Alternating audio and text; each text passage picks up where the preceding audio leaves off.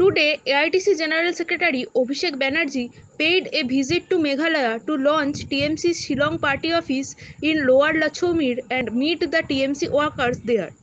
He also addressed the media and thanked the people of Meghalaya for a warm welcome. Maharashtra, and this is NCRB's data, not my data. You go and you do a little bit of data digging, you'll find yourself. So what's the point? You want to empower the ST community? You give him or her the absolute independence to work freely. You had a Dalit president who couldn't utter a word, who was not honored when Ram Mandir foundation stone laying ceremony was held. You're talking about now ST representation. You want to play caste dynamics just to serve your own political vested electoral interest.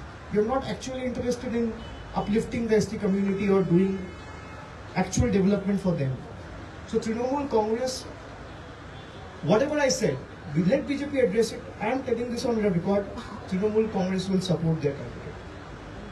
Let them come out and record and say 90% of the ST cases, after the ST president is chosen to power, after the ST president, I have the highest amount of regard for Srimati Draupadi Murmu and her political legacy.